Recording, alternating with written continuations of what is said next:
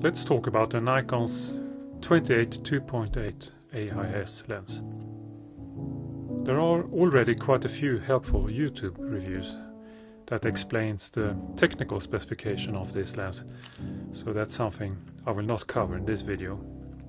Instead, I will focus on my personal experience working with this lens in my everyday work as an interior photographer and show you some examples of the outcome. But first, a brief note about my background. I have been working as a professional interior photographer for the last 15 years or so, and there has always been a camera of sorts in my hands since the mid-70s. Even before the introduction of digital cameras, some great lenses were produced, like this 28mm lens introduced in 1981.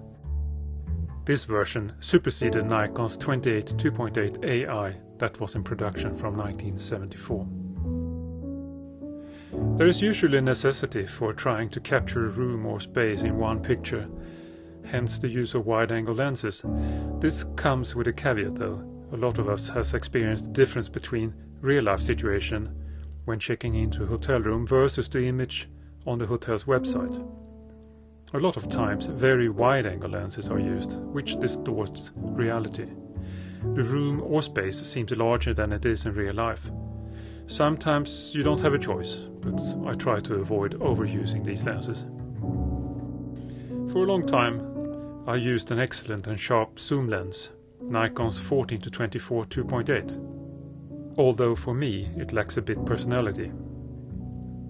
I still have it, and I use it from time to time when needs must, but these days I'm looking for lenses that can bring something else than just pure sharpness. Which brings me back to the original reason why I'm making this video. In my search for lenses that can deliver an analog feel to an image, I have rediscovered this 28-2.8 AIS. It's small, light, and overall an excellent lens in my view.